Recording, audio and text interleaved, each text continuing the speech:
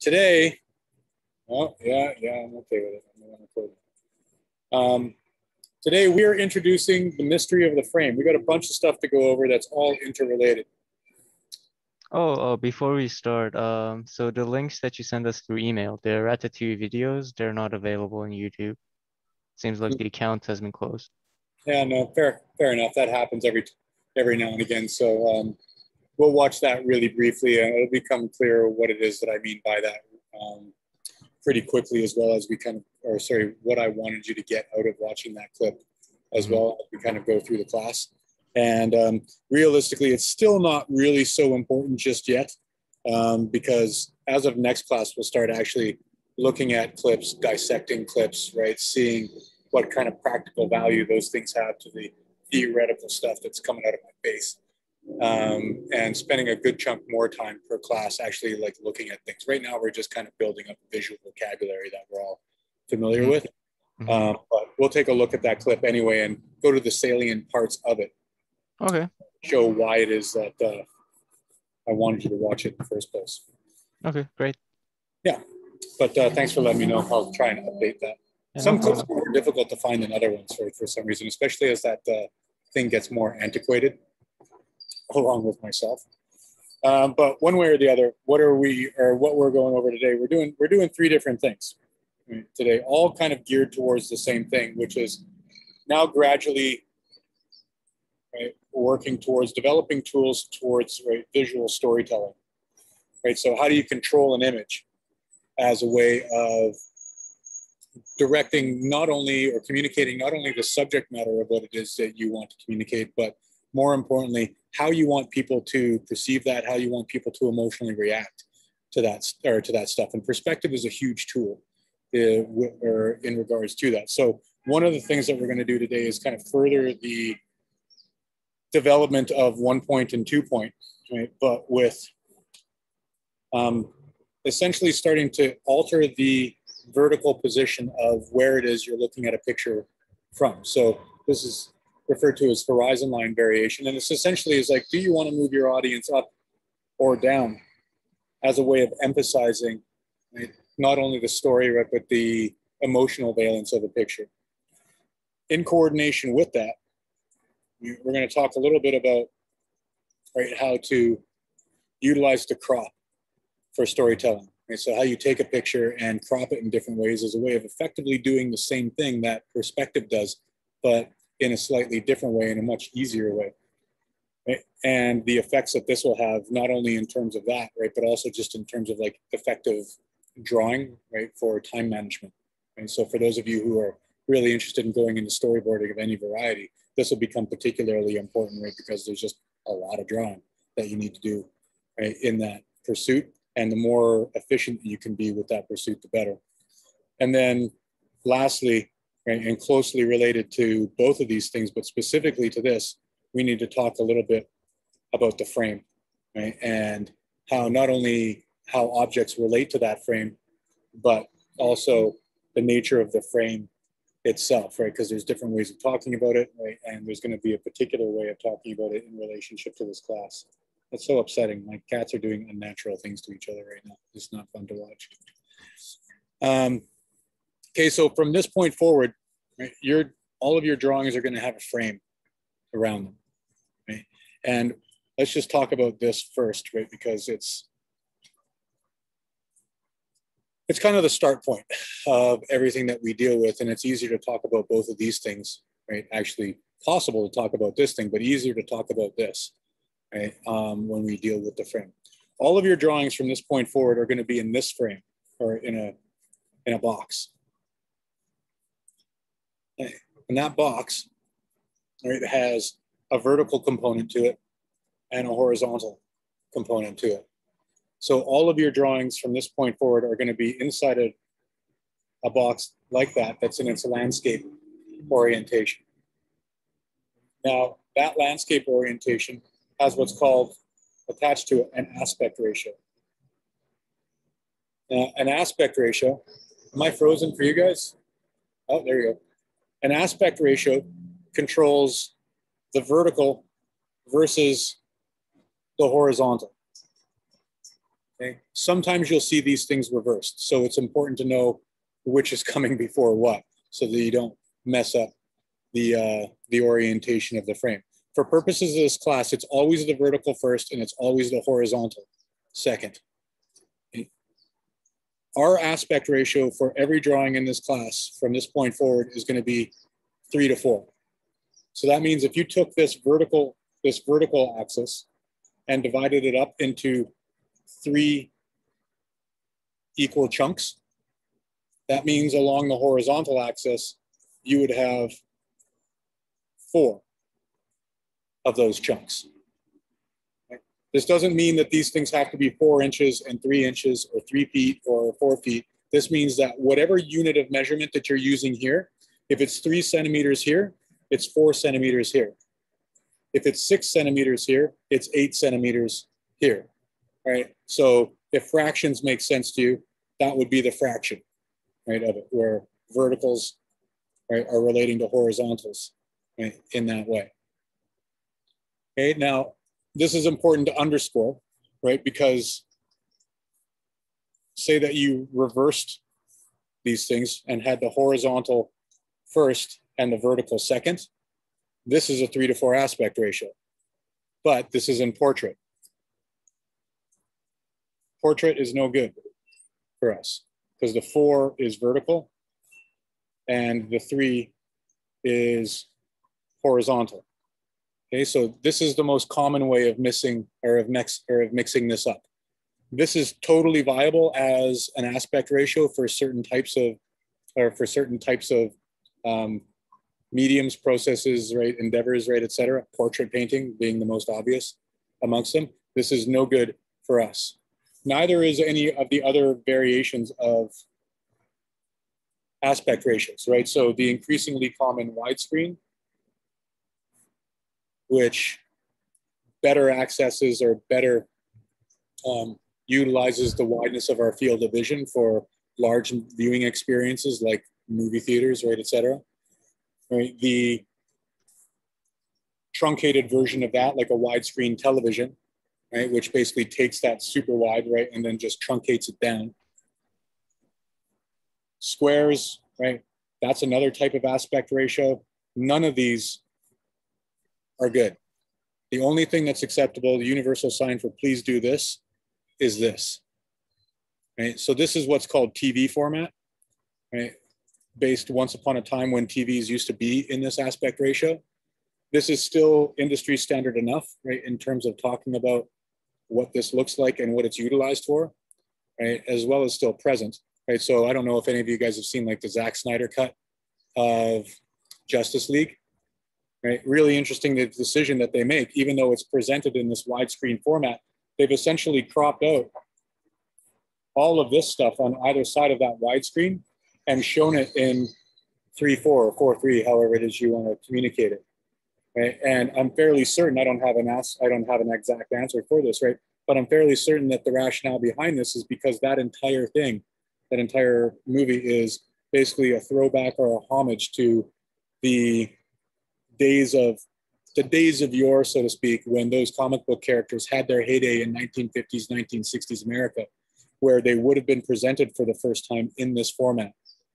So to present it in that format is making a historical and nostalgic commentary, right, on the origin of those characters, right, as they all come together for the first time, right, in that particular franchise. So it's a nice decision, right, because of an awareness of that particular format, right, and the history behind that. Now, I'm going to dilate on this, right, for a very important purpose. In relationship to your piece of paper, that means your piece of paper, whether or not you're presenting it in portrait or in landscape, your frame is going to be drawn separately from that piece of paper, and it's always going to look like this. It makes more sense to draw it in landscape for obvious reasons, because you can draw that thing larger. And it also makes more sense, right, because that thing basically mimics the orientation of a regular 8.5 by 11 A4, right, whatever type of piece of printer paper you want to call it. Okay, so this doesn't have to be exact. I'm not going to be taking out a ruler and measuring this thing to make sure that it's perfect. Right? Basically, if it looks right, it is right. And if it mirrors the orientation of a landscape piece of paper, it's probably going to be fine. Right? So if you're drawing in a sketch pad, for example, and the rings of your sketch pad are up here, and you draw your frame something like this, that's totally fine for me. Okay? But I do want to see a reference to the frame in all of your drawings from this point forward, right? Unless otherwise stated. Right? There will be very few examples or instances where that's not going to be the case, and I will make it known to you, right, if that is the case. Now, So does the reference outside the frame need to be equal as the frame? Like, I mean, like the top part be equal as the bottom? like, you mean this space here versus this? Yeah. No, Okay. not at all. Okay. So the page and the frame themselves don't have anything to do with each other, right? Other than if you draw it in landscape, the orientation of the frame is very similar to the aspect ratio of the paper itself. Okay. So don't confuse the two. Now I dilate on this particular point because if you give me this or this or this, your mark is this. Right? Because a huge part of this course is controlling everything about an image so that you can predict with a fair degree of accuracy how your audience is likely to react to what it is that you're showing them. And if we don't have a control even over the frame, then nothing else matters, right? The frame is the start point, right? And the French, ironically enough, right? I don't know why ironically, but oddly enough, I suppose. Not even oddly enough, because if you understand the history behind it, it makes a lot of sense why they'd be doing it. They basically did it, right, in order to differentiate themselves from the Italians, who are a hegemonic power in the art and cultural world, leading up until the 16th and 17th century, where France took over dominion.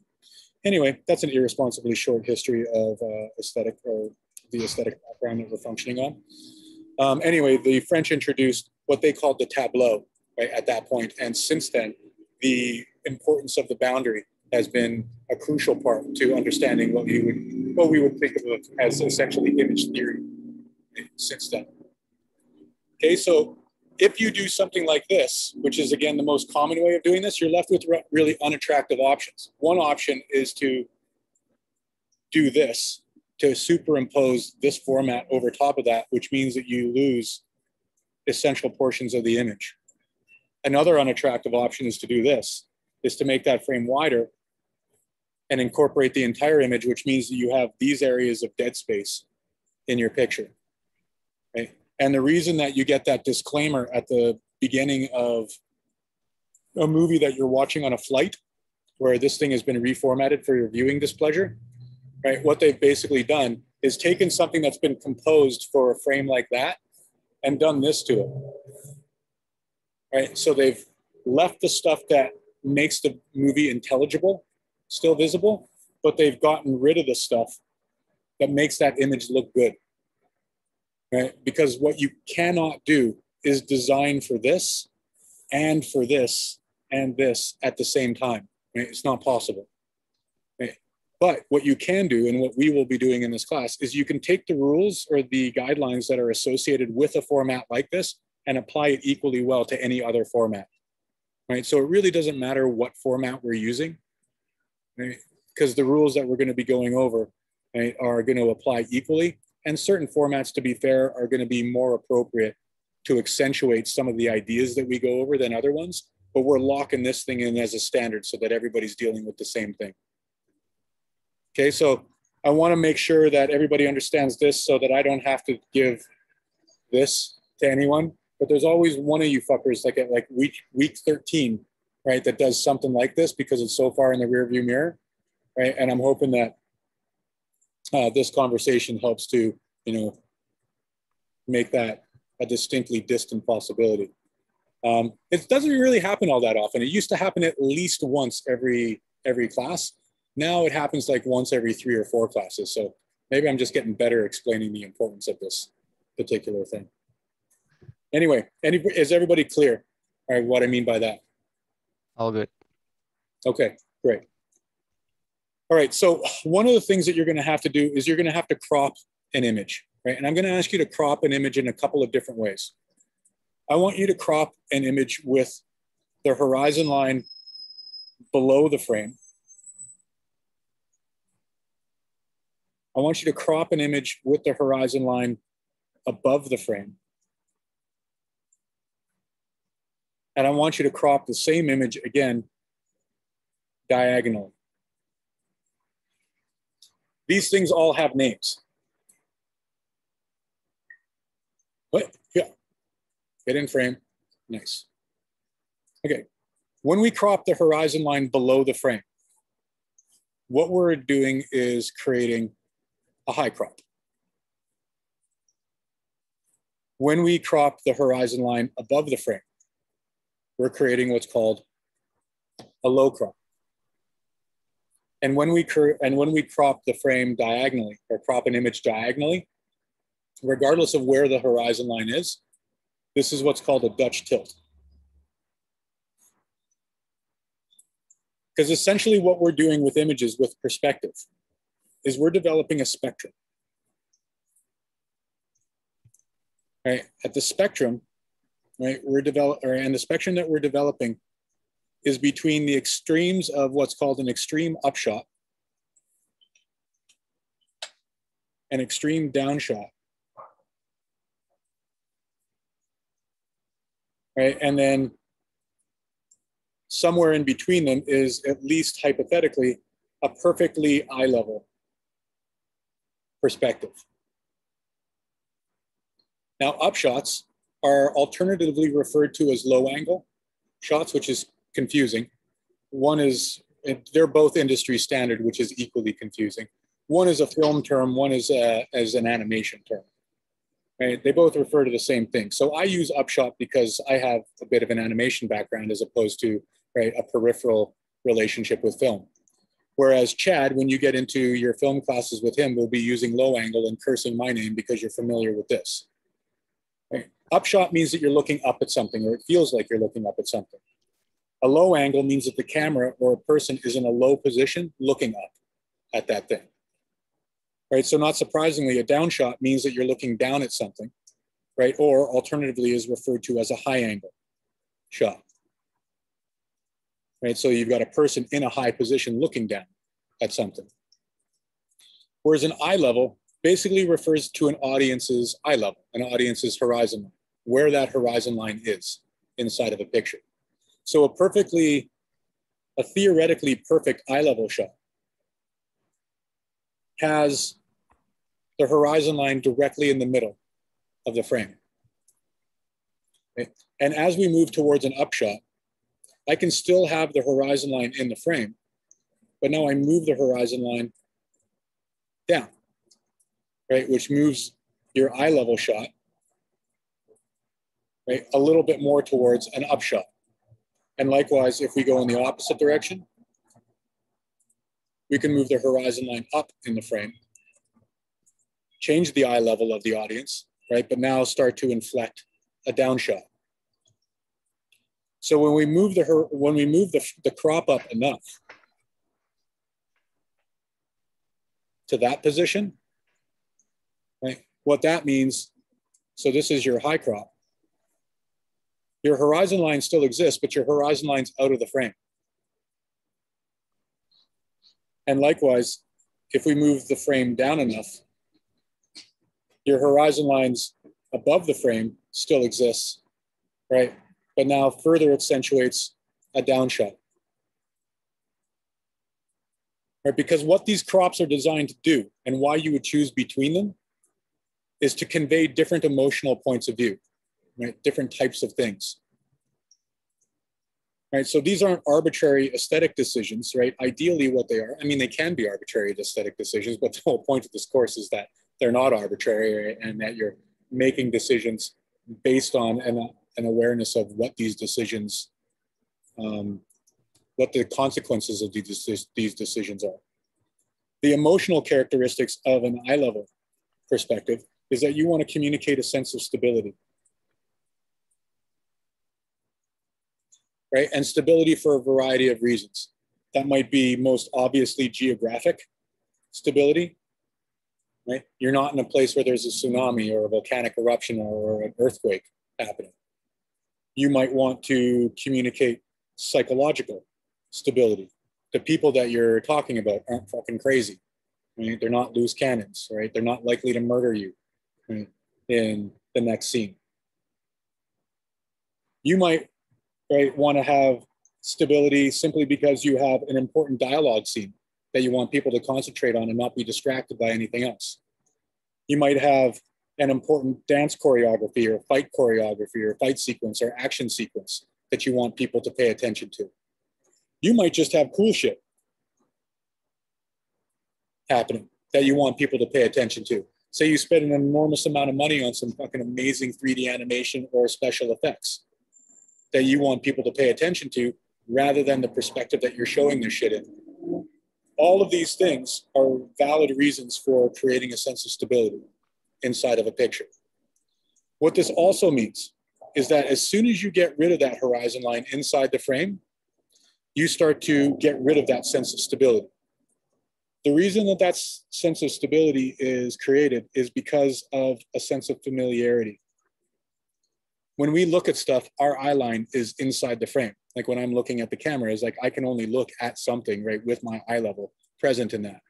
And the more reflective that that familiarity is of the way that we generally look at the world, say just looking straight ahead so that we don't bump into shit while we're walking around, right? Like fuckers with a phone, right?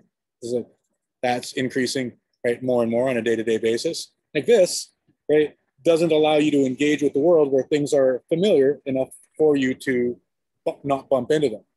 So when we start to approach this, it starts to create this because we recognize all that stuff, right? And as a result, we don't really pay attention to anything, right, beyond what it is that we're looking or what we're looking at. Now, as we start to lower the horizon line, raise the horizon line, right, these things are going to start to become a little bit less familiar, but essentially the stability that's associated with an eye level will still be present, and it'll start to take on the characteristics of an upshot or a downshot, respectively. Those characteristics, and here's another chunk of terminology for us as we get into upshots. These things are called dominant perspectives, where these are called diminutive perspectives. Now, these things do exactly what they sound like they're supposed to do. These are in the service of making things feel powerful, strong, right? So maybe strong is a better way to put it. But power is a good equal way. These things are in the business of communicating weakness, right? Or vulnerability. Attach whatever synonym. Attach whatever synonym you want to these things, doesn't matter. These things are superior, these things are inferior. These things are in control, these things are out of control. These things are strong, these things are weak. These things are winning, these things are losing. Okay? And basically, as you start to slide down the spectrum or slide up the spectrum, as you move away from this hypothetically perfect eye level perspective, all you're doing is basically moving to more extreme versions of the same characteristics. The characteristics don't change, they just become more of those characteristics, right? More strong, more weak, right? More in control, less in control, et cetera, right? And we're going to be doing a lot of this, right, as we kind of move forward. Okay, so one of the things that I'm going to ask you to do, right, for your assignment, actually, this is keep forgetting that this is a thing that I do now. If you guys want to screenshot that, that's a good page to screenshot. The HC and LC is high crop and low crop, right? You got it. And it's not like this is going to disappear into the background. Like I'll be reviewing this again next class as we add more elements. The next two classes, actually, as we add more elements, right, to that spectrum.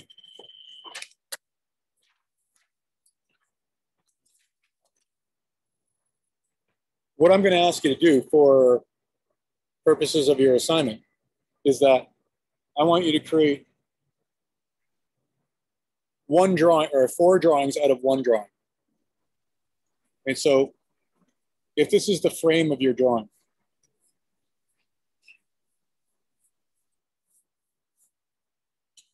okay, and for purposes of this assignment, let's say that this is my piece of paper.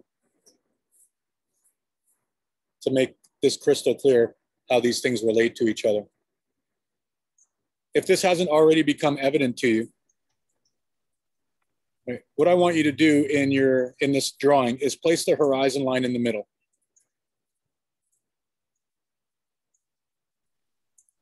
In the middle of the frame. Right? And I want you to put your vanishing point, your 1 point, directly in the middle of that frame. And then I want you to put your 2 point vanishing points as far out to the side of your piece of paper as possible. So for those of you, right, who have kind of like discovered the pain in the ass distortion can be when you start dealing with perspective objects, this will minimize the amount of distortion that you experience. The further these things are away from the edge of the frame, the less distorted your objects are going to be inside the frame. Okay, so this is a small thing, but it's an important thing.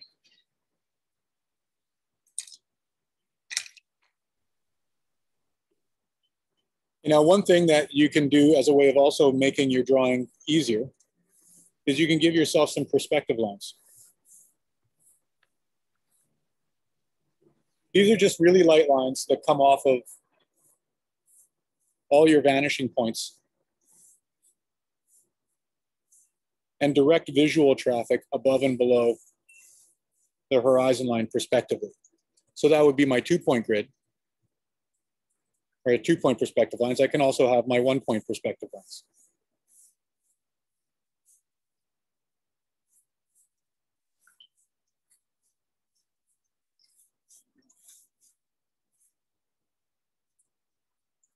And this just makes it a little bit easier to do perspective objects because now you don't have to draw each and every line back to its associated vanishing point.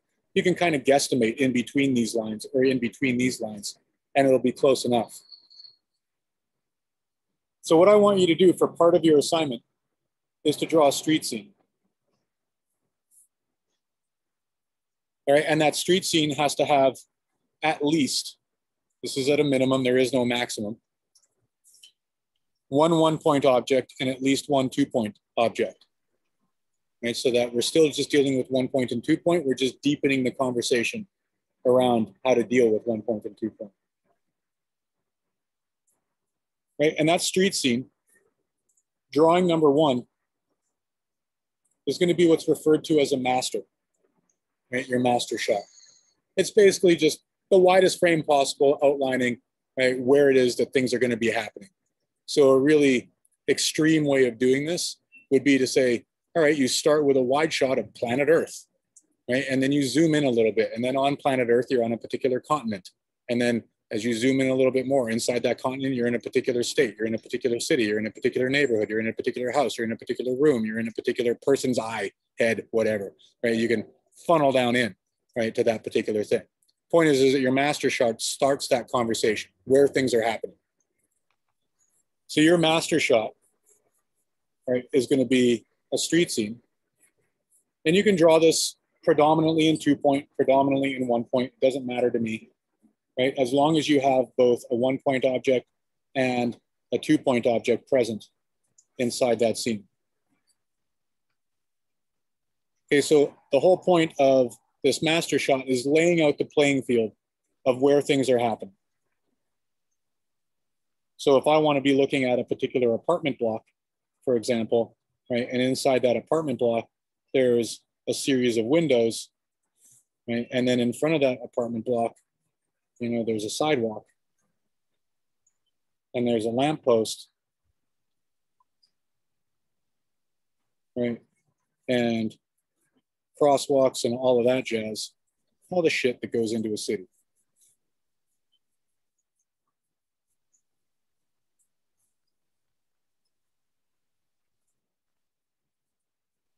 We now got an idea of how all of those things relate to each other. Okay, so now let's say that we take a character, right, and we put a character here in that window. And we take another character and we put a character there, leaning up against the lamppost. What I'm going to ask you to do, right, as right, a part of another part of the street scene, is to use this street scene to create a short little narrative. And the first part of that narrative is going to be your master shot, laying this stuff out in this particular way. So let's just pretend that I've drawn that whole thing again here. Now let's call this character A, and let's call this character B. If I was to ask you, right, who's more powerful in this scene, character A or character B, what's your answer? A. A. Why? Because he's higher up. He's higher up, that's it, right? So when we say, like, if you look up to something, or you look up to somebody, right, or you look down upon something or somebody, it's exactly the same thing with the camera. And for the most part, there are exceptions, right? So if you put a character higher above the horizon line, or lower below the horizon line, your audience is in effect interpreting that character as if they're lower than or higher than themselves. So they're physically forced to interpret them that way. Right? So that makes that character feel more powerful, feel weaker. So even if you include characters inside the same frame, position inside the frame starts to determine character relationships between each other. So because there's only two characters in this story, right, we've now developed, right, a psychological relationship between these characters for your audience. Character A and character B are related to each other somehow, and character A is in a position of dominance over character B. Okay, so all of that gets communicated just by showing things this particular way. And this is, you know, part of the power of controlling imagery. Is you can show things as opposed to telling people things. So drawing number 2.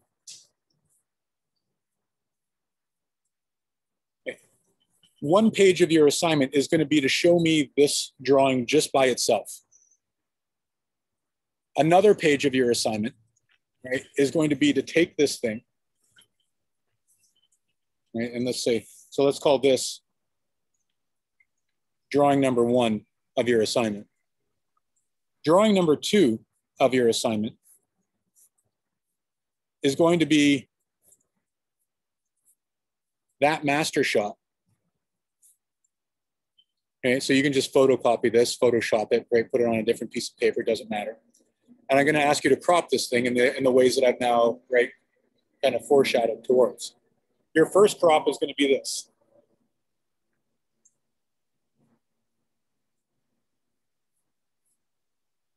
That's your high crop. Right, so drawing number 2 is going to be drawing number 1 with this thing drawn in over top of it. You know, the easiest way to do this is in Photoshop. Now, there were rumors, dirty, vile rumors, circulating before this term started that you guys were going to get some sort of like introductory crash course towards Photoshop. Did that happen? I mean, We have had some classes on Photoshop. Okay. So the question that I want to ask is, like, do you know, with your familiarity with Photoshop, how to take an image into Photoshop and then superimpose a rectangle over top of it? Yeah, I think we can do it. Okay, great. That's all that I need to know. Right? If you can't do that, you can do this hand-drawn style. Doesn't matter to me. Right? And you can draw this on a tablet as well. That's totally fine too. I do stress though, and I'll go over this again at the end of class, it does have to be hand-drawn. This is a drawing class. So you're not using tools, right? Straight line tools, prefabricated shapes, right, et cetera, other than for the frame. Okay, so drawing number 2. Right, so this is page number 1. This is page number 2. Page number 3 is going to be this thing, right, at this size. And then you're going to blow this drawing number 2 up to the exact same size as drawing number 1, so that these things are the same visual size next to each other. And so when I reorient that, I have now thrown that drawing and that character into a high crop. So drawing number 1 is your master, or frame number 1 rather is your master. Frame number 2 is your high crop. There should be no surprises as what's coming next.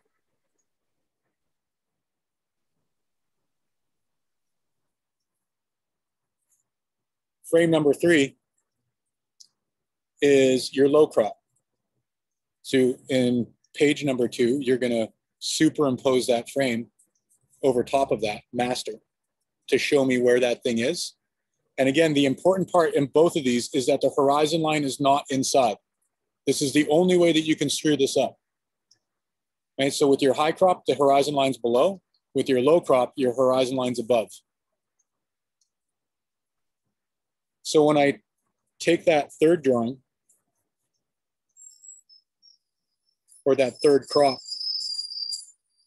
rather, and then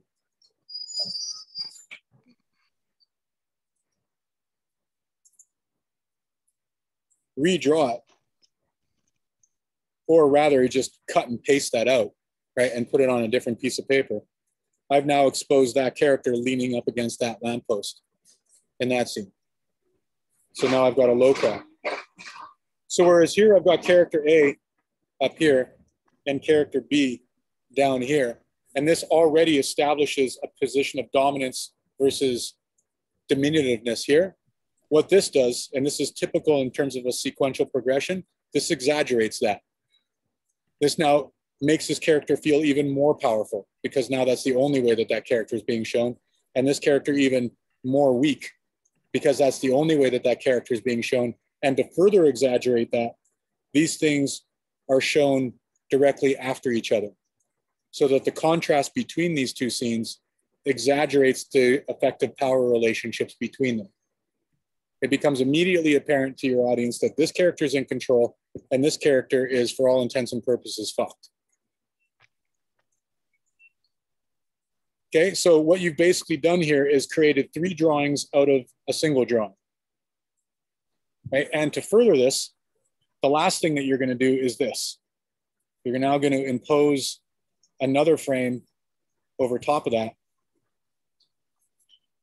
and then draw that thing in again over top of these. It doesn't matter if the frames overlap with each other. It doesn't matter if these frames are of different sizes from each other either. What does matter is that they're all in a 3:4 aspect ratio. Because when I reorient this frame,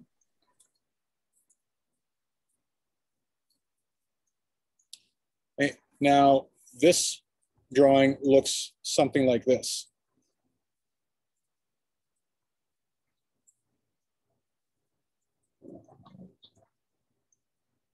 Right, where that horizon line itself has been angled in relationship to the frame.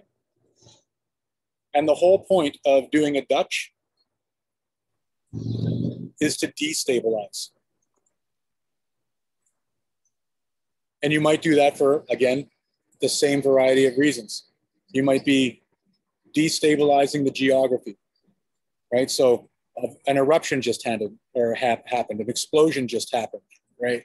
Right? Something just crashed into a building. Somebody just got hit by a car, right? A tsunami is coming down the pipe. It might be psychological destabilization. The original version of the Joker, Adam West style, every time that that character was introduced was always in a Dutch tilt to show that that fucking character is cuckoo for Cocoa Puffs, right? Right? You basically, these are different ways of making things feel less familiar and as a result, more psychologically exciting.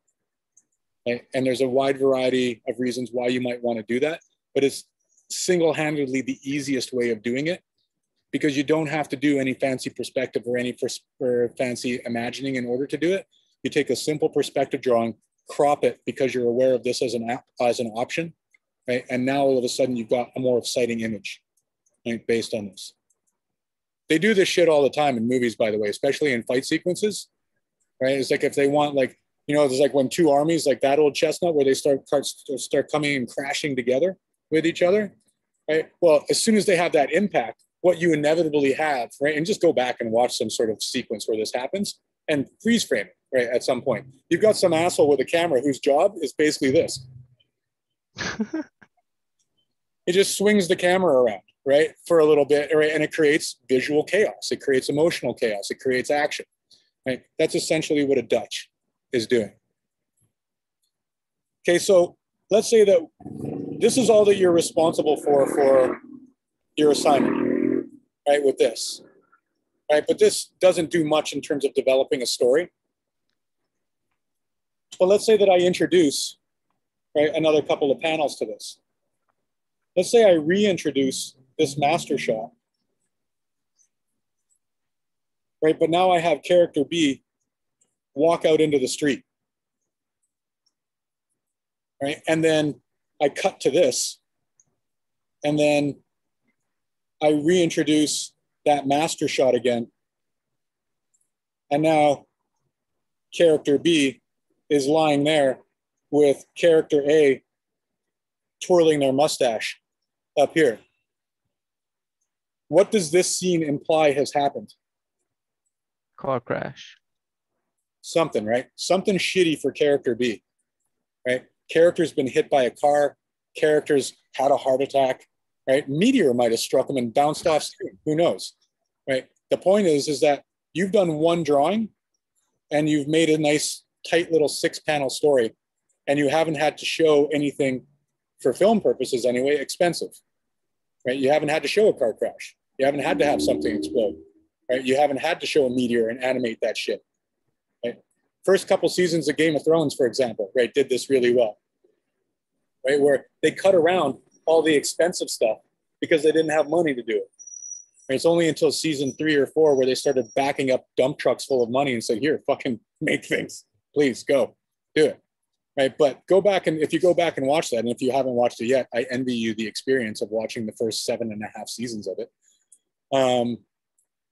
Go back and watch the first couple of seasons, right? Where people are getting ready for battles, right? And then people come back from battles. That's it. Right? It's like they're putting on the armor. It's like, what's happening? Oh, we're fighting so-and-so, right? Cut. They're coming back. I was like, what happened? We won. We lost. That's it. They cut around the battle. They cut around all the expensive shit because they didn't have money to do it. Right? It's only when you have money that you're able to do it. So this is not only a really effective way of telling story and letting the audience fill in the gaps, it's also a very effective way of limiting the amount of work that you have to do.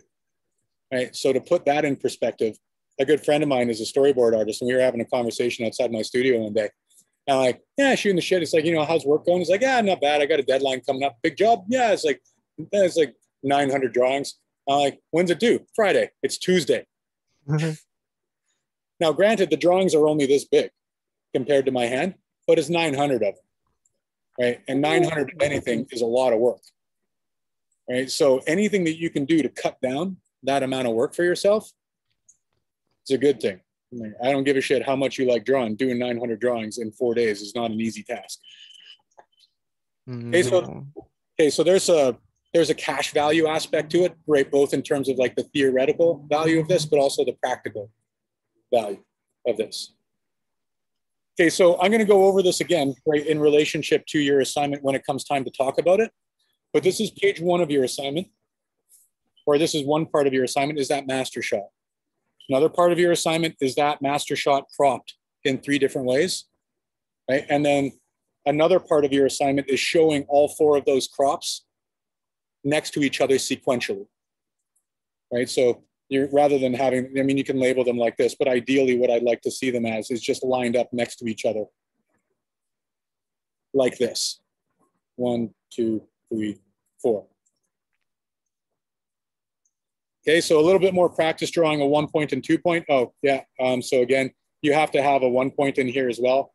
Make sure that you do, whatever that thing is, doesn't matter to me, right? But, you know, if you need to put something in there, great. That corner gets a mailbox.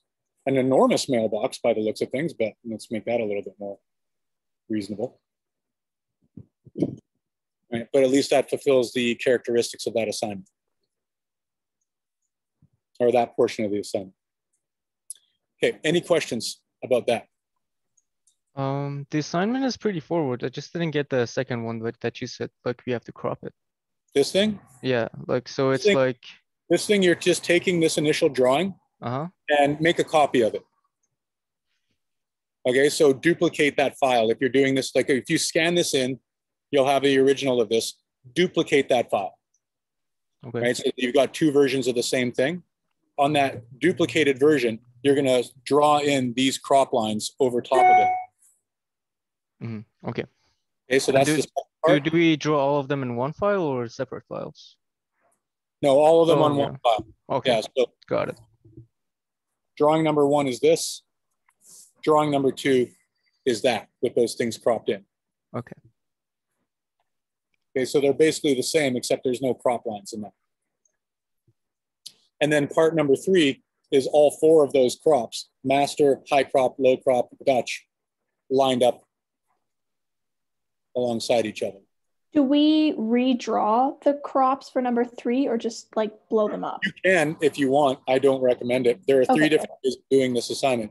You can draw this, redraw the whole damn thing, right, and draw the crops over them, and then redraw all the crops. There's not time or world enough to do that, right? There are more interesting things to do with your life. Yeah. Another option is to draw this, photocopy it, right, and then physically draw out and print out a version of that, right? Or scan it and print out a version of that and hand draw these crops over top of it. Right? And then cut out those, well, that doesn't even make any sense. The way that you do this, right, is just scan drawing number 1, create this in Photoshop, cut and paste all 3 of these things out of here, right? And then on a separate piece of paper, resize all of them so that they all share the same visual size and are all in the same aspect ratio. Okay. Okay. So, I mean, pretty limited in terms of what you need to do in Photoshop in order to do this. So if you can draw that rectangle and cut and paste and resize, you're more than good enough. Right? And if you don't know how to do that, I'm happy to just show you really quickly afterwards. And then do you want the same level of detail as the house or just like the basic shapes? Good question. Okay, so this comes back to the way that you're graded. And I don't want to spend too much time on this, right? Because there is one more thing that takes a bit of unpacking for me to go over, right? But how much detail, how much stuff that you put into your picture, now this is where your creativity and line quality do start to play a bigger role. Right, so you can fulfill the objective of the assignment just by doing the mass shape stuff, right, that we did in the last assignment, right, those basic shapes, right, because whether these are boxes, right, or high rises that are, right, incredibly detailed, you can get across the same basic idea as long as the perspective is accurate. But how much time and effort did it take you to do those things? Right, that's where the difference lies. Okay, so I'm going to let you make that calculus or do that calculus for yourself. But I think the 3 or the 4 of you that handed in your assignments, right, relatively early in the week, right, which allowed me an opportunity to look at them, you know, those both had high degrees of creativity and effort and line quality in the final product. Ideally, that's what I want to see, right, because it's more interesting for me to see, but I also know for a fact that it pushes you continually further in terms of developing your ability to draw and design things. Now, that being said, for those of you who don't want to do that because you're interested in other things, you don't have to, but it will have consequences here, right, in terms of 60% of your grade. Okay, but we'll go over that again, right, when it comes time. Okay, so there's one other aspect of your assignment that I need to go over, right, and this is the horizon. This is a very good screen to or a page to screenshot, considering that it's a part of your assignment, but also a nice dehydrated version of an introduction to all of this upshot, downshot stuff.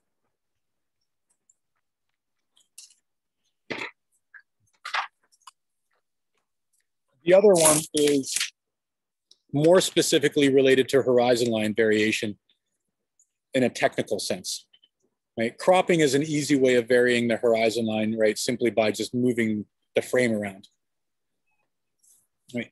But horizon line variation, if you don't have that option, right, refers to, let's say that we've got a person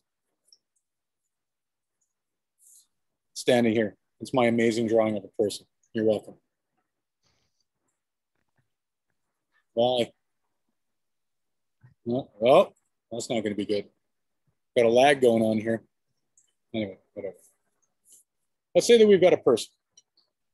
Right, and that person is standing on, as we all do, a ground plane.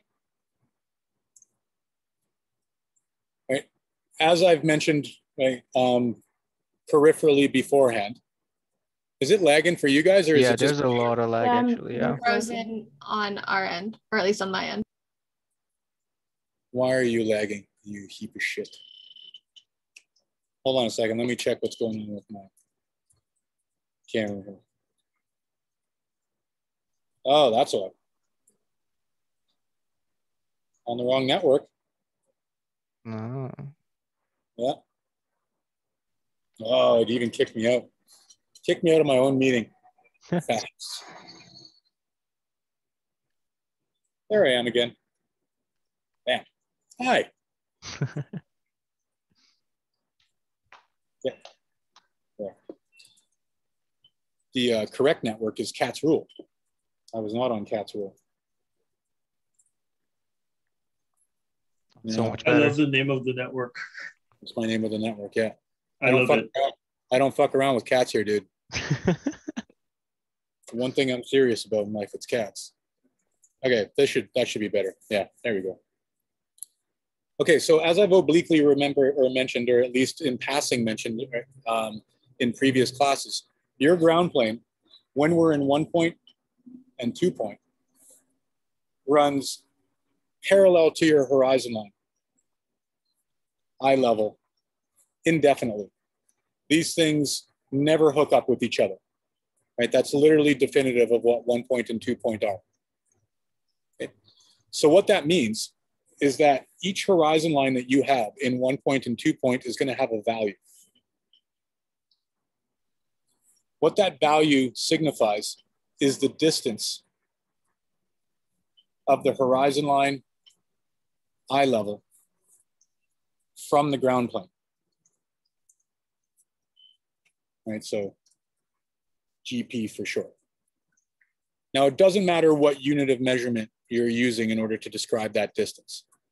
Right, so for those of you who are on imperial, like weirdly I was raised because this is a metric country, you're going to be more familiar with feet and inches. Right, for those of you who have leapfrogged into the 21st century and embraced a metric system, right, those are going to be meters and centimeters, decimeters, right, et cetera. It doesn't matter if it's any one of those things. These units of measurement, we could literally just call them units. We could call them Bob for all that matters. Right? What matters is that if I say that the value of this horizon line is 6, right, and I'm just going to say that that's 6 feet, because this is inevitably, as try as I may, I will always revert back to this rather than calling it units, right, or 2 meters. Right? All that matters is that there's 6 of an individual thing between here and there. Right, so try to think about it as 6 units when I inevitably start calling it feet, right, at some point. So that means that the halfway point between here and here, that's going to be 3 units, right? And then you can break that up, right, into individual 1 unit chunks that are all equal to each other. Okay, so I've got a 1 unit chunk, a 2 unit chunk, a 4 unit chunk, 5 unit. And the purpose of varying the horizon line is that I can show objects from this viewpoint, right? Again, what we're calling our POV, right? Your point of view, right? But I can also equally show it from this point of view. And likewise, I could show it from this point of view. So with respect to, say, the Ratatouille example, if any of you have seen this movie, the whole point of me introducing that as an example was that you have 3 different worldviews in that example. You have the Linguini character, who is just a regular viewpoint of that world. You have the head chef character, who has like typical, stereotypical small man syndrome, right? Where everything looks much bigger and irritating because everything's kind of an obstacle that's in the way, right, with that character. And then you have the rat character, right, where everything now feels big, dangerous, threatening to that character. So if I put a box in here, for example,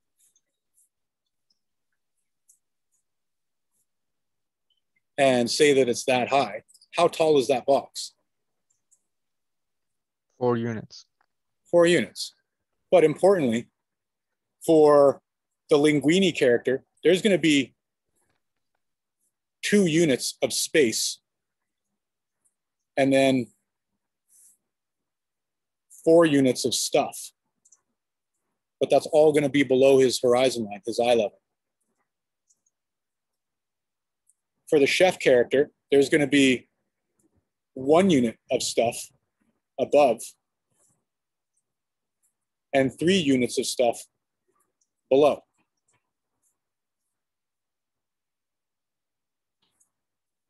But for the rat character, there's going to be 1 unit of stuff below and 3 units of stuff above. So what that means is that that object is going to look radically different. And more importantly for us, it's going to feel radically different for each one of those characters.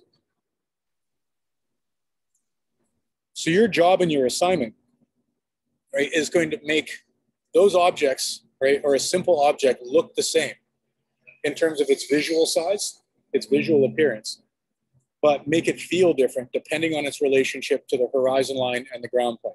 And this is the bit that takes a bit of unpacking. So if we take that character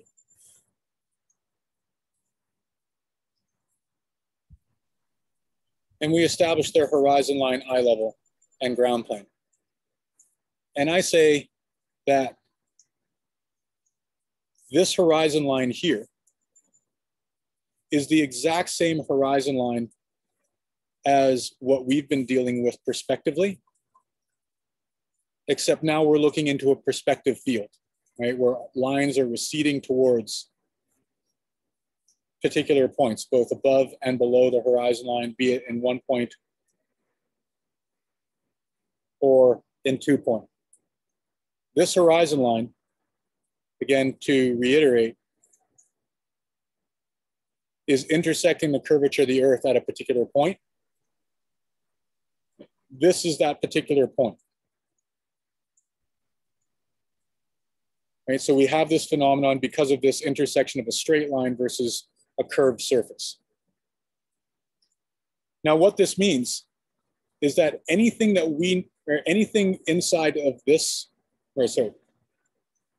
anything that drops below the horizon line inside this perspective field, we're going to assume is attached to the ground plane, right? So we assume that it's resting on the ground. So basically we're removing the possibility of things floating in the air, right, to simplify the conversation. So that means if I put mark A here, and mark B here, and mark C here, we know from looking at this in a simplified profile version that all of these marks are getting further away from the viewer. As we get closer towards the horizon line, things are getting further away from our viewer as well. They're just doing so prospectively.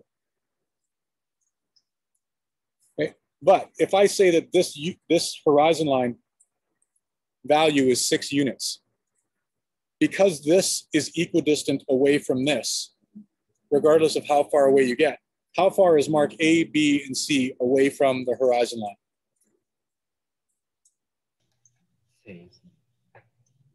6. 6. That means that if I draw a stick from mark A and bring it up to the horizon line, and a stick from mark B and bring it up to the horizon line, and same thing with C, and have those all level with the horizon line, how tall are each one of those sticks? They're the same. They're all the same. They're all 6. Okay? And I know this because they all share the similar relationship. It's exactly the same here. Right? The bit of the mindfuck that goes along with this, right, is that it doesn't look the same, right? Because you've got things receding, right? When you're dealing with perspective, everything recedes, everything gets smaller, everything gets closer together. So if I put mark A here, and mark B here, and mark C here, all of these we know are attached to the ground plane. They're on the ground. So they're the same as these. So how far away from the horizon line are each one of these marks? 6. 6. They're exactly the same. right? The distance, regardless of how much space there looks like there is between these marks and the horizon line, is always the same, assuming that these things are on the ground plane. So that means if I draw a stick here and here and here and bring it up and touch the horizon line, how tall are each one of those sticks? 6. 6. 6 units. That's it. Right, so this is basically the nut of the point. Visual size does not equal scale. What you need in order to establish scale and the size of a particular thing is have a relationship. And by relationship, I mean that that object has to drop below the horizon line between the ground plane and the horizon line. So some of any object has to drop below the horizon line in order for me to establish how big it is. So if I draw these hills off in the background of my stick field, how tall are those hills?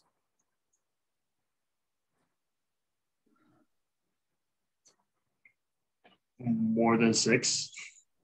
Definitely more than 6, but can you tell exactly how? You can tell that these are 6. Why can't you tell how big those are? Because it doesn't go below the horizon line. Because it doesn't go below the horizon line. What you're effectively viewing there is this, right? When I mentioned that the other class, you're viewing stuff so big that you can see it even though it's more than 5 kilometers away, right? It's so big that it pops up over the curvature of the earth. You cannot see people from 5 kilometers away. I dare you to try. And at the same time, try to throw a baseball till the end of time and see how well that goes. Okay, so basically what you're dealing with here is something of geologic proportions. So if I drop those hills below the horizon line, like that, let's say they're a uniform distance below the horizon line, and I just ask you at this particular point right here, how tall is that hill? Can you answer that question now?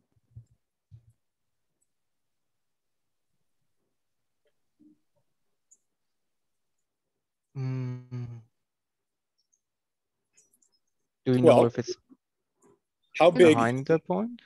How big is this space? This is the base of the hill. How big is this space right here? 6 units. 6. So if I double that here, how big is this space now? 12 units.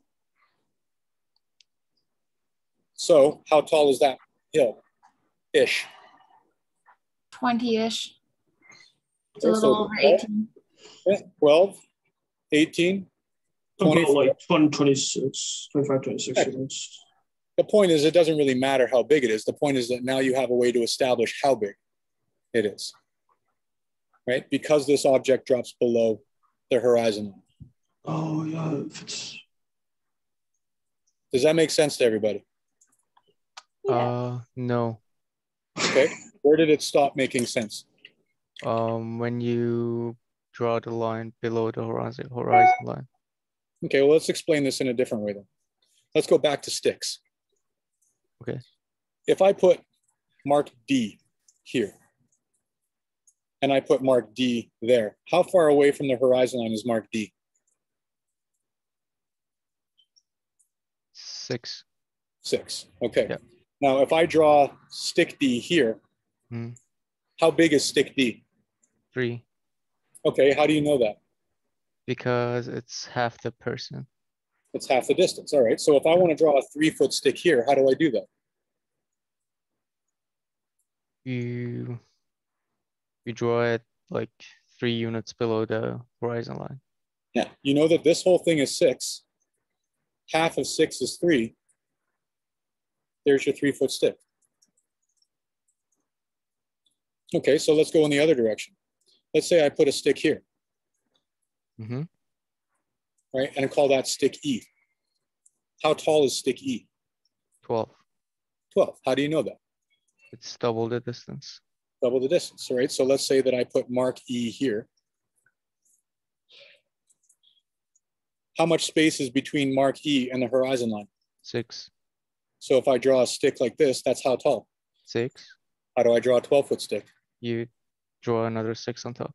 So how tall right now, if this is the base of this hill, Mhm. and I'm measuring from here to here, about how tall is that hill at that point?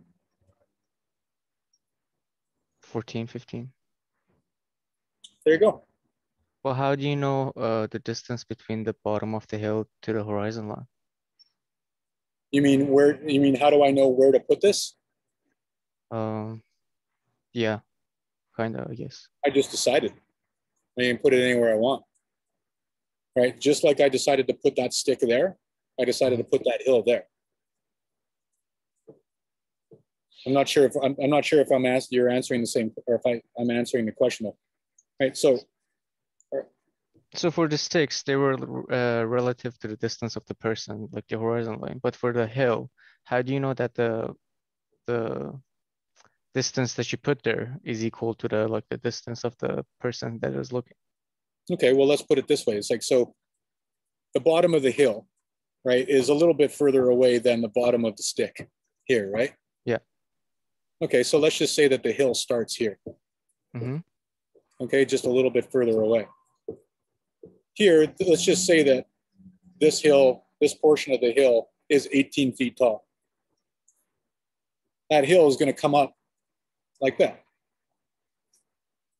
There's 6, there's 12, there's 18. Okay, now it makes sense. Okay. That makes sense? Yeah.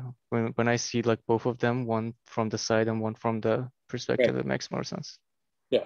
This is by far the hardest thing that we'll ever have to do with perspective, right? And the perspective doesn't change. The perspective's easy, right? Because it's the same shit, right? What's difficult is trying to figure out that, what the fuck do you mean things that are different sizes are the same size? What do you mean that small things are bigger than small things are bigger than big things? It doesn't make any sense, right? Because I can put in, right, let's say that I do this. Let's ignore the hill, right? And I just put in another mark that's really close to the horizon line there. And I put in this stick there. That stick is now going to be 6, 12, or 18, 24, 30, 36, 42, 48. Let's call it 54 feet tall, right? But this stick is 6 feet tall. But if I took this stick here and put it next to that stick, just in terms of like their visual size inside that field, this thing's way bigger than that thing. But because this thing's so much closer to me, right, it appears bigger, right? It's like holding this thing here, like that, as opposed to here, like that, right? It would be deeply unpleasant if I taught this class like this all the time. Although avant-gardedly weird and fun. Maybe I should start doing that. Start doing fucked up shit with my camera, whereas like I'm just forcing you guys to look at me in like some sort of like have a continual stream of visual effects behind me, so that I look more like the shit that everybody consumes on a daily basis. Okay, does this make sense to everybody? Okay, what I'm going to ask, what I want you to do, right, for your assignment. Whoa, almost lost my computer. That would be good. I'll go back to that and let you screenshot it right in a second. I want you to give me 3 different views of a 1-point and a 3-point object. So this is the 4th part of your assignment. You're going to give me a 2-point and a 1-point object.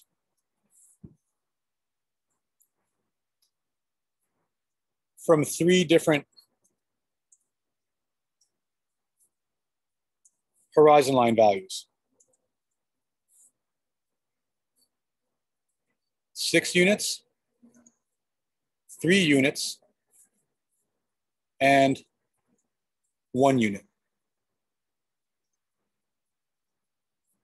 Now, the easiest way to do this assignment is to do this, right? This, by the way, is one of those instances that you do not have to have a frame around your drawing. This is sheerly a technical exercise. Easiest way to do this.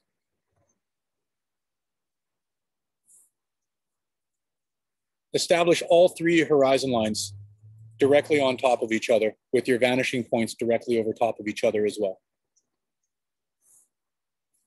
Okay, so the easiest way to do that is drop vertical lines straight down from all of your vanishing points so that they all line up on top of each other. You don't have to do this, but this is the easiest way to do this. And let's call this the 6 unit one.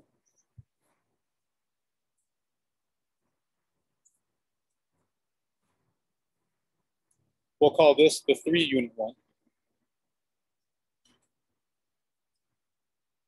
And then, not surprisingly, your 1 unit one. Okay, now it doesn't matter to me what size your objects are, like how tall you're making your objects. It will make a difference though in terms of how good your drawings look and how confusing the drawings are to do. So the size that you want to avoid are 6 unit objects, 3 unit objects, or 1 unit objects. And it doesn't matter whether or not they're 1 point or 2 point. Any one of those are bad heights. Reason being is that if I draw, say that this is my 6 unit 1 point versus my 3 unit 1 point. If I draw a 6 foot unit or a 6 foot object,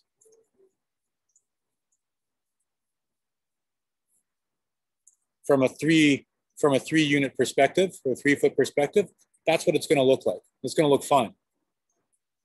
Right? But if I try to draw, right, a 3 or a 6 unit perspective from a 6 unit, that's what it's going to look like. The top of that thing is going to flatten out and you're going to lose perspective depth. And the same thing is going to be true for a 3 unit thing. If I draw a 3 unit thing from 6, it'll look fine. But if I draw a 3 unit thing from 3, it's going to look like shit again, or it's going to look weird. This is what's called visual transitioning. And basically it makes the objects really confusing for people to interpret, right? Because they're not quite sure where one thing stops, the horizon line, and another thing starts, the object.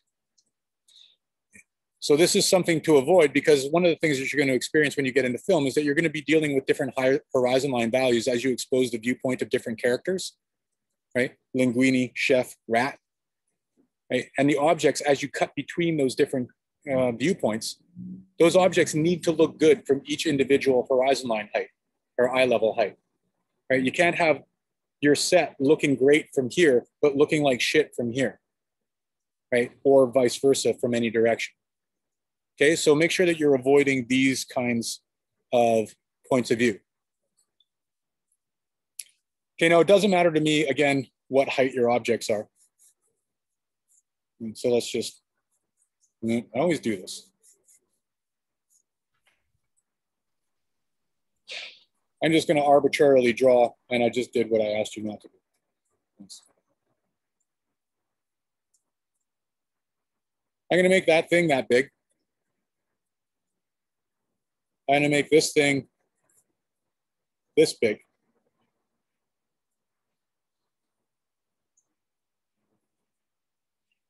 All right, and now my job is to transfer those things to both of these drawings, have them be the same visual size, right? But not move left or right, not zoom in or out, right? But now have them look the way that they would to a 3 unit or a 1 unit POV. Now, in order to do this, right, you have to break these things down into what's called the base scale unit. This is what it'll be in your handout. It's basically your lowest common denominator. So lowest common denominator between all 3 of these things is 1. Right? So we've made it easy. So what that means is that the distance from the base of this object to here right? So the ground, and we're assuming that this is on the ground because it drops below the horizon line. How big is this space here from the base of the ground to the horizon line? 2.5. How big is it from the ground to the horizon line in a 6-unit POV? 6 units. 6 Oh yeah, units. 6 units.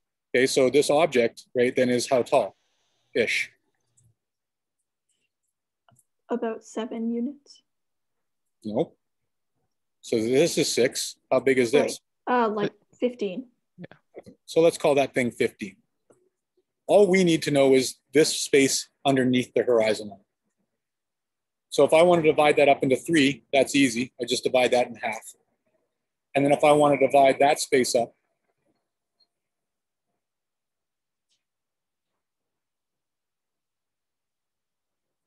fucking phone calls. Right? And if I want to divide that space up into individual 1-foot units, that's how big those 1-foot units are at that point. Right? So if I zoom in on that, that's easier to see.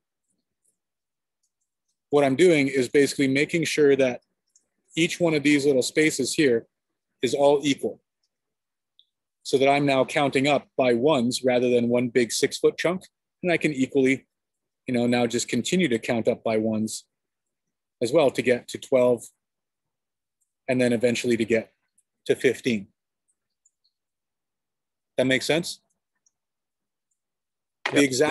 The exact same thing happens here, except that size is going to be a bit different, right? Because this thing's closer to me, which means that that base scale unit is going to get bigger. So the distance from here to here, from the ground to the horizon line, is how much? 6. 6. Half of that is 3. Divide that up into equal chunks. Right? So I've got about a 2-unit object. Now, the difference between these things, right, is that here you're going to have 6 below and 9 above. Here, I've got 4 feet of empty space and then 2 chunks of object. Here, if I move this object here, the easiest way to do this is to drag these vertical lines down. That way I know that that thing's not shifting left or right. Again, you don't have to do this, but this just takes out the guesswork. Same thing here. Just drag these vertical lines down. Your job when you try to transfer this thing to here, right, is to make sure only the amount that you are drawing is below the horizon line.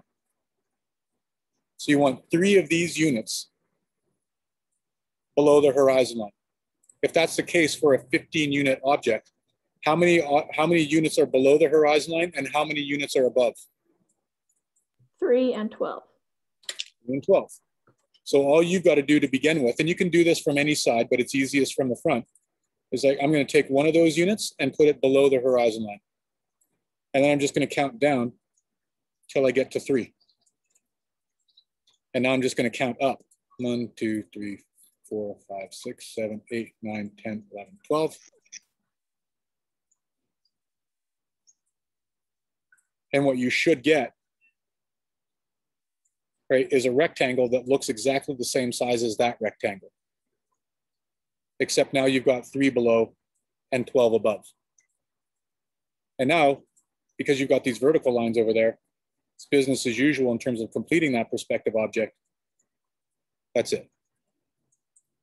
So importantly, that thing should look like it's the same visual size, but it should start to feel different. Because you've got more stuff above the horizon line, your audience is now, again, remember that your horizon line is synonymous with an audience's eye level. There's more stuff above them. So that thing starts to feel more dominant. Now, likewise, what's the first thing that you need to do with this object to get this here? Draw the 3 points below the horizon line. Okay, so I know how big that chunk of space is. That chunk of space is now different than these chunks of spaces because this object is in a different recessive position. So now I've got 1 chunk, 2 chunk, 3 chunk. Once I've established those chunks, I don't need to do any more measuring because the perspective takes care of the rest of it for me.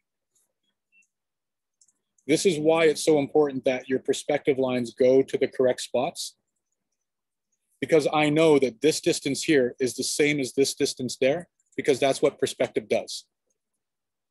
It controls the scale relationship between the front and the back of that object.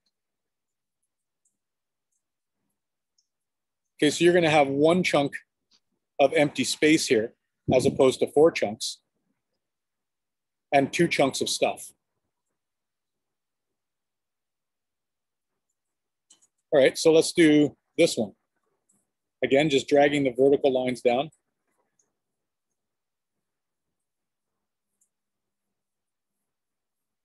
How do I get this thing or this thing down here? You shift it up by 2 units. Okay, so what does that mean? How much stuff is going to be below the horizon line? So for the small one, 1 point is below, 1 point is high, up. Exactly, right? So this value here, that chunk of space stays the same. And I have an equal amount above. So that's what my 2 unit box looks like from a 1 foot perspective. What about here?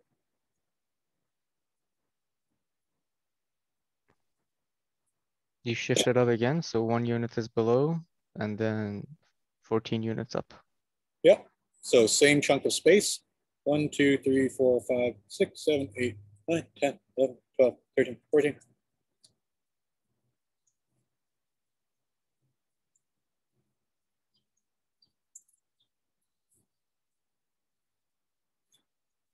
Right, so you start to, hopefully you start to see it's like the value of raising and lowering the horizon line. Whereas this now even feels more dominant, right? Feels bigger, feels more impressive. The important thing is it's not getting bigger. It's not getting closer to you. You're not increasing the size of the object. You're changing the relationship of the audience to the object. And as a result, that thing's getting bigger. Or sorry, feeling bigger. Okay, so that's a nice example of the last part of your assignment. Okay, now there is a step-by-step breakdown of this in your handout as well, but you'll also have the recorded version of this lecture, right, to go back over as well. If this makes sense right now, I can almost guarantee you that this will stop making sense when you start doing it. If you do any part of the assignment soon rather than later, my very strong recommendation would be to do this first, right, while it's fresh, right? Because if it does make sense theoretically, until you start bludgeoning your head against the wall of this experience and have it start to kind of like sink in, it will probably take a bit. Some of you will get it pretty quickly. I know for me, this took a while to make sense of. Right now, I've done it so many times I don't think about it, right? But at the beginning, I remember how uncomfortable that experience was. Right, so just make it a little bit easier on yourself. Same question as the other part. Do you want like an actual object or a shape, or is it? I just want you to do 2 boxes. Okay. Just okay. 2 boxes. Yeah, super simple. The objective of this is not to turn these things into pretty drawings. The objective of this is to understand how to raise and lower a horizon line and keep objects in the same scale relationship. Okay, so limit the amount of time that you're spending on this. And an easier way of doing this as well is limit how big the object is, right? Like don't do a 200-foot object. And it's for obvious reasons. Okay, so screenshot this, right? Because that's one part of your assignment. Right, and I'll flip back and give you that previous, I will flip back a piece of paper. There's nothing you can do about it. I am the master of your universe. I'll rip you the fuck out the pad if I want to.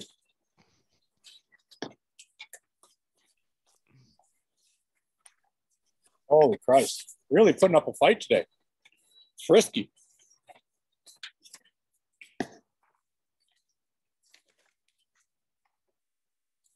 Okay, so you can screenshot that guy too.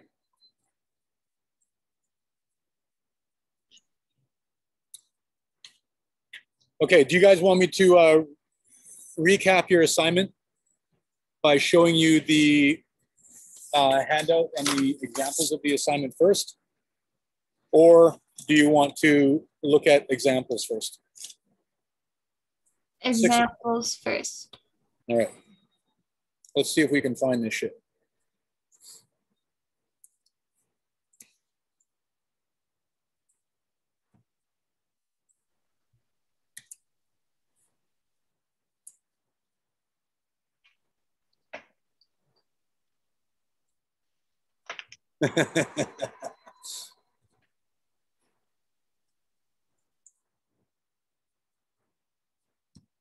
If you haven't seen this movie, I highly recommend that you see this movie. I won't say this about a lot of films, but this is basically a perfect film, right? And almost everything that Brad Bird has put his hands to falls into the same category.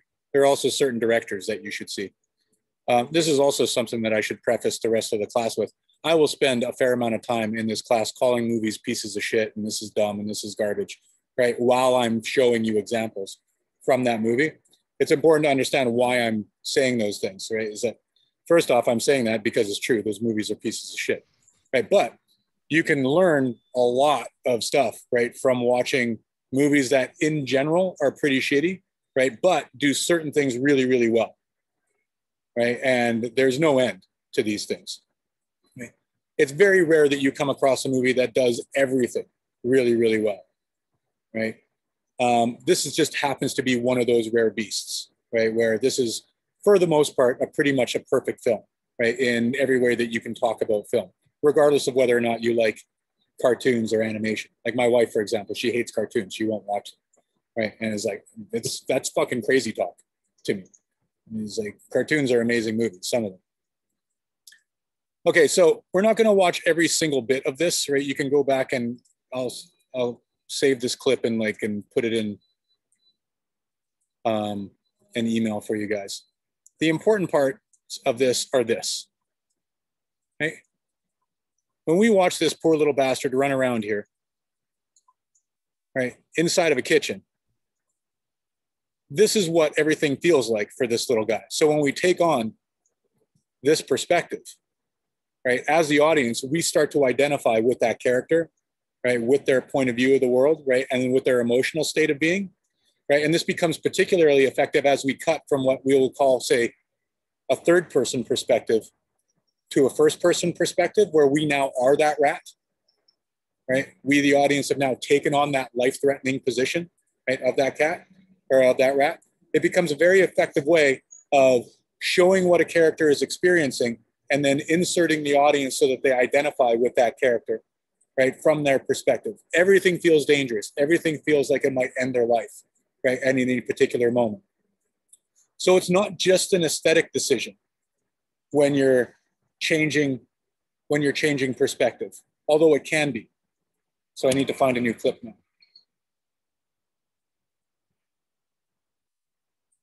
She likes the soup. That's my favorite part of this movie. Celine Leclerc. Celine Leclerc, what did she say? She likes the soup.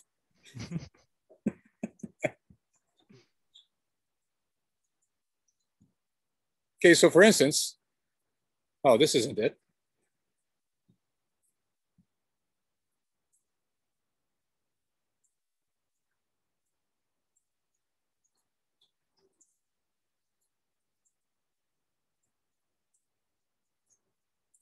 There.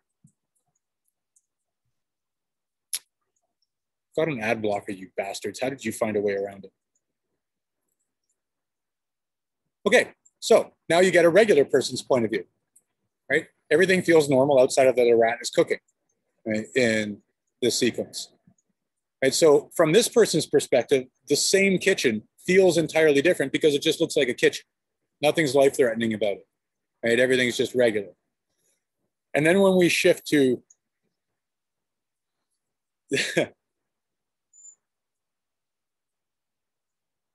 when we shift to this person's perspective, right, is, right, everything's in the way, everything's irritating. He's got this stupid little step ladder that he needs to use, right, in order to see anything, do anything. You get the stereotypical small man syndrome, right, version, right? So, yeah, right here. That's a nice example, right? Where this character is forced by virtue of their stature to look up at everything, right? As opposed to looking down on things the way that these characters will. Forced to do shit like this.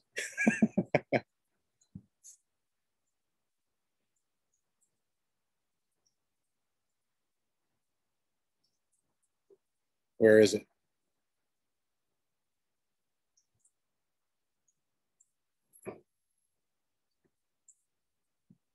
What did the customer say? It was not a customer. It was a critic. Ego? Celine Claire. Leclerc? What did she say? She likes the soup.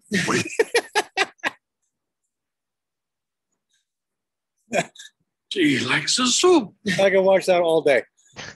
Right? If I could make that my ringtone, I would. It'd be amazing. Okay, so hopefully that gives like a little bit of right cash value as to why right we're raising and lowering the horizon line. Right? It's not just about making aesthetic decisions, right? In terms of like making things look better or worse, although that is part of it. I'm not going to deny. The bigger part of it is you're literally telling a different story, right? From a different perspective, making those worlds feel entirely different, right? When you make those decisions. Okay, now that being said, let's take a look at your handout, right? And solidify anything that might approximate a misunderstanding of your assignment. So this is all the nuts and bolts of blah, blah, blah, the shit that we've just done, right? Breakdown of how to do those things, introduction to high crop and low crop, right? As well as Dutching things, et cetera, et cetera. Right, so that's a word version, that's a text version of the shit that came out of my face today. Here's a written version of all the things that I've asked you to do. Right, now I basically did the assignment in reverse, right? Because that's the order that things came out of my face today, but it's the exact same order, or it's the exact same assignment. So whether or not you order them the way that they are in the assignment, or whether or not you order in the handout, or whether or not you order them in the way that I wrote them down, doesn't really matter to me, as long as you've got the same content. What your assignment should look like. Right? There's your 2 different perspective objects from 3 different horizon line values: 6 foot, 1 foot, 3 foot. 6 unit, 1 foot, or 1 unit, 3 unit, doesn't matter what you call it. Master shot. Right? So you've got your overall version, right? In 2 point. The only downside to this assignment is that there's no 1 point object in it. So please make sure that you put a 1 point object inside that picture. Right. Next one is the exact same shot, but you're superimposing those 3 different crops over top of that master drawing, making sure that with your high crop and your low crop, that you're cropping the horizon line out of the frame. Horizon line's below the frame in your high crop. Horizon line is above the frame in your low crop. Okay, Dutch doesn't matter. And then your last page is those 3 things, or those 4 things put together sequentially at the exact same scale ratio, the exact same size. Okay, so that should make it crystal clear. Also, please make sure that your aspect ratio for all of these crops is exactly the same. They're all in 3:4. They're just smaller versions of 3:4 that all should be 3:4 of the same visual size when we get to the final part of your assignment.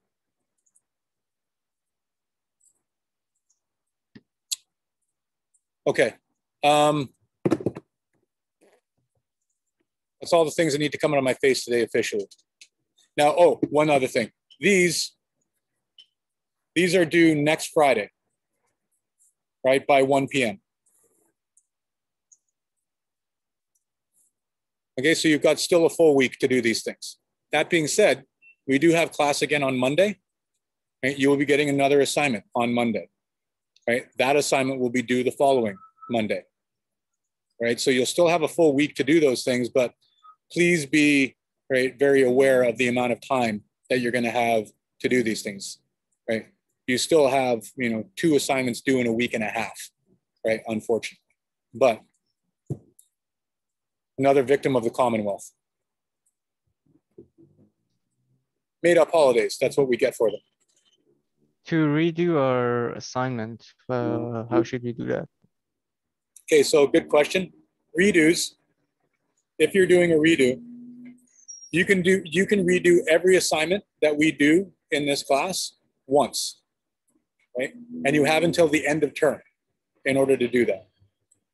If you're going to do a redo, please email it to me, to my @VFS, right? And the file name should be the assignment number _ redo, right? _ your name. Okay, .pdf, the whole jazz, so that I know who it belongs to, what assignment it's referring to, and the fact that you're doing a redo and you're not just emailing me an assignment that I've currently assigned. Okay. All right. My very strong suggestion for redos, if you're going to go down that track, is, well, twofold. Please do not leave them till the last second. Everybody always thinks that, you know, at the end of term, they're going to catch up, right, and do all these things. You will not, right? Because you're going to have an avalanche of assignments that are due at the end of every term for other classes, including this one, right? Trying to redo 7 other assignments, it's not going to happen, right? And at the very least, right, at the best case scenario, you'll probably, if you try and do that, you'll just do a shitty job of them and it won't change your mark. Okay, so please be aware of your time. Secondly, the whole idea of this class and the redos is for me to help make you better, right? In terms of understanding this stuff theoretically as well as the mechanical ability, right? So show me the redo first. Ask me if it's correct, right? I will tell you, right? As like, I would not hand that in, right? And these are the reasons why, right? And I'll show you how to do it properly, right? And then show me again, is this done correctly? Yes, it is. Can I improve it? Can I improve it more? Probably. Do you want to is another question, right? And I'll show you how to improve it and the amount of time that it will probably take in order for you to improve it. And we can just keep going through that conversation until you're satisfied. But at least then you know that you're going to be handing something in that's going to get you a better mark, right? Please don't just hand something in, expect a better mark because you've done things, you've spent more time on it. You might have just spent more time doing something incorrect in a different way. And so again, please take advantage of the resource, right? And, you know, get yourself the best grade possible. You know, not that it really matters grade-wise, but grades, you know, are a pretty direct reflection of how you're improving in all classes, including this one. Ultimately, the strength of your work, the strength of your education is going to be reflected in your portfolio, right? But this will give you the best chance of making the strongest possible portfolio you can, as well as get you a good grade. I was going to wait until the end of the class to ask, but this brought a perfect leeway. I was going to ask if after class you could give me some feedback on an assignment I wanted to redo. Yeah, for sure. So when once I'm done like doing the drawing and stuff like that, that's officially the end of class. The rest of the classes, right, is for you guys to ask questions, right, etc., get feedback. I do expect you to take advantage of that, right, but be proactive about that. Like, I'm not going to ask each and every one of you, right, and force you to do that. So it's good, right, that you're asking that. Also, many of you will probably have very similar questions, right? And if you are all interested in, right, in that, it's probably a good opportunity for you to at least hang around, right? If you do have that interest, see if those questions fall into the same category, right? Or if they don't fall in the same category, see if they answer shit that you just didn't know before, right, as well. Okay, before we get, sorry. Yeah, no, before we get into the feedback, yeah, are there any other questions? I know you said to compress the file, not zip it, but whenever I click compress, like on my computer, the way like Google tells me to, it zips the file. Sorry, so I mean, I'm using compress and somebody who's basically technically illiterate, right, as a way of making the file smaller, right? So yeah, well, that's what zip does too. But then you said like on my feedback that you wanted it compressed, not zipped. Yeah, so I don't want to go through multiple steps to open your assignment, basically, right? So by giving me a zip, then I've got to open the zip, then I've got to open the folder that the zip's inside of, right? And then it's going to be in separate parts. What I want is just a file that I can open up and then it exists, right? So what I mean by compress, right, and this is my fault, right, is I want you to make sure that the image size itself is small enough that you can just send me the image as either a JPEG or a PDF. So if that requires you going into Photoshop or Acrobat, right, and then just changing the file size, that's what I want you to do. So that it's under 2 or 5 meg or whatever it is. I think for this assignment it's under 5 meg. Okay. So again, that's my bad, but it's because I don't know very much about computers. It is a fucking miracle that this exists for this guy, and that it runs relatively smoothly. Deeply ironic, some might say, considering that I spend my ass end on the my life on the ass end of these or paintbrushes or power tools.